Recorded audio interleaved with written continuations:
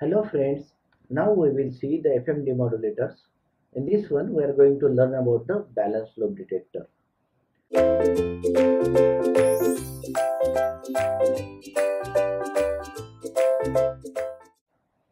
There are certain requirements for the Fm demodulation process. The first requirement is that it must convert frequency variation into amplitude variations. The second it is the conversion must be linear and efficient. Now we will see the circuit diagram of this balance lobe detector. Here Fm it is applied at the input, Fm as the input. Now the transformer across this transformer, the secondary side of this transformer it is center tap. So resulting into the voltage V01 across the upper primary and V02 across the lower primary. Now we can have the output expression V0 equal to V01 minus V02. Now looking into the circuit diagram, the two slope detector looks like connected back to back. The two slope detectors connected back to back. Due to the use of the center tap secondary, the input voltages to these slope detectors are 180-degree out of phase. So there are three tune circuits, out of which the primary is tuned to the FC, that is center frequency. The upper tune circuit of this secondary side is tuned a particular frequency that is above the FC. We called it as the FC plus del F. Okay. The lower tune circuit, it is tuned at the particular frequency somewhat lower than that of the FC. We term it as the FC minus del F. Okay. Now the R1C1, here the combination of the R1 and C1 and R2C2, R2 and C2 are used to filter out the RF ripple, and the final voltage we are getting here, it is V01 minus V02. Now we have the three conditions.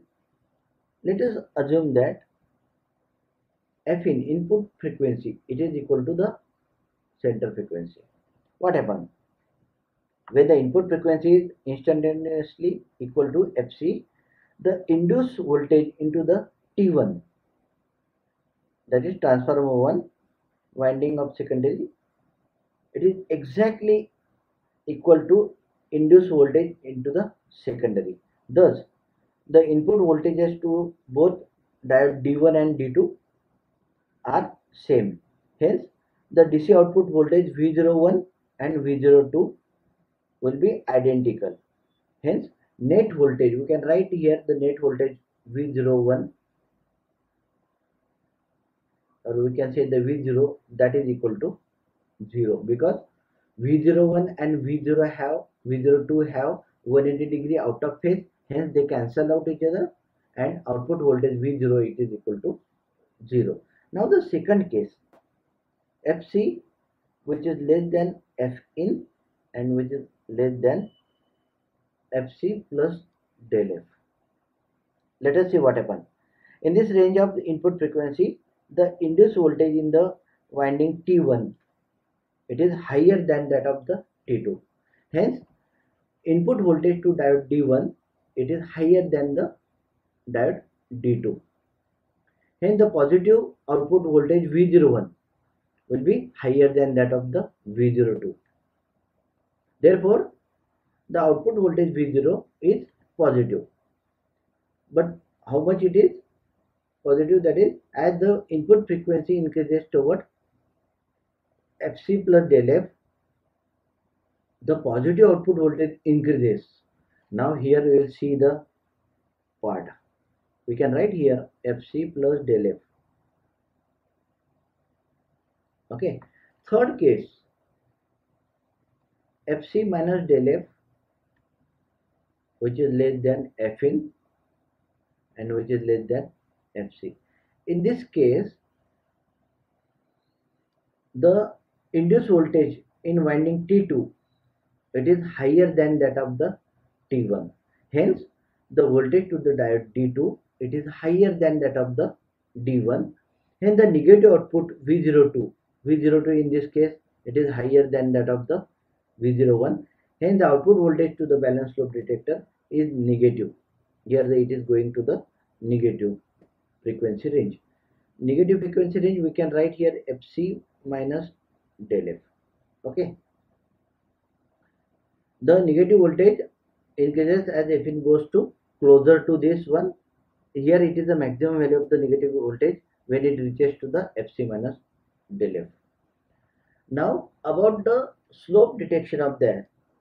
The slope detection is, it looks linear, but it has certain disadvantage also, that it is more difficult to tune as the three tune circuit.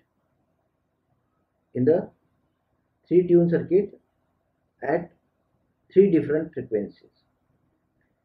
Amplitude limiting here, it is not provided, and even though we are saying that the linearity is good, but linearity is not that much good enough.